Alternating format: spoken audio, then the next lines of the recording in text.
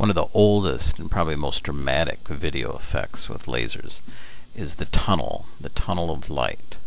It's used in a lot of movies to represent black holes and a lot of other things. And it's rather easy to create. In a smoke-filled room, you see the smoke in the laser beam. You start off with a motor with a mirror on it.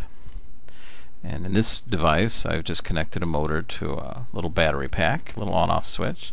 Got it hot glued in place. And mounted on that motor, there's a small little mirror. The key to that mirror is that it's not flat to the motor. It's at a small angle.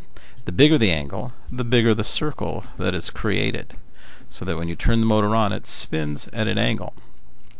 So you get it positioned so that the laser hits the mirror and bounces off and doesn't come back and hit the laser. That's the big thing you worry about. When you turn it on, there's the effect.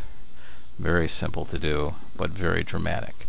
And as the smoke gets blown in, especially if you've got partial smoke, partial clean air, you get the swirling movement.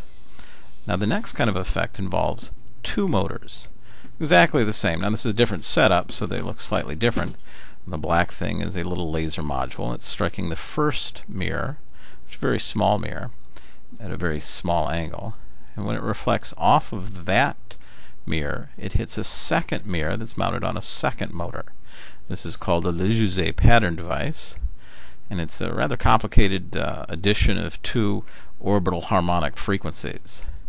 But it's aligned so that the light from the first mirror bounces and hits the second mirror, and then when it comes off of the second mirror, it goes off onto the air or to a screen. So we put a little smoke in the air, and you can see it hitting the first mirror, coming off and hitting the second mirror. And when you shine it onto a screen, you get a circle from one, and when you combine it with a second motor, turn the second motor on, you get more complicated, basically spirograph patterns. And this is a neat effect. There exists a device that you can find, I got mine at Spencer's Gifts, that has this device all in one. Little handheld device, put the batteries in it.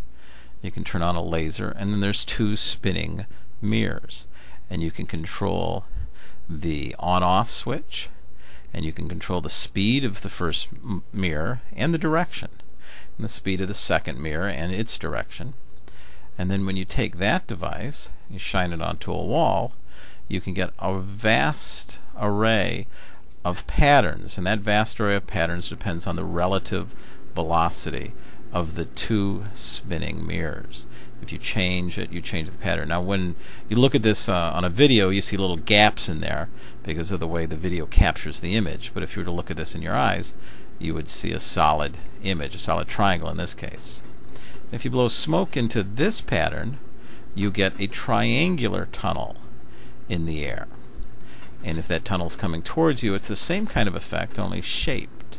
Once again, you're getting a strobe.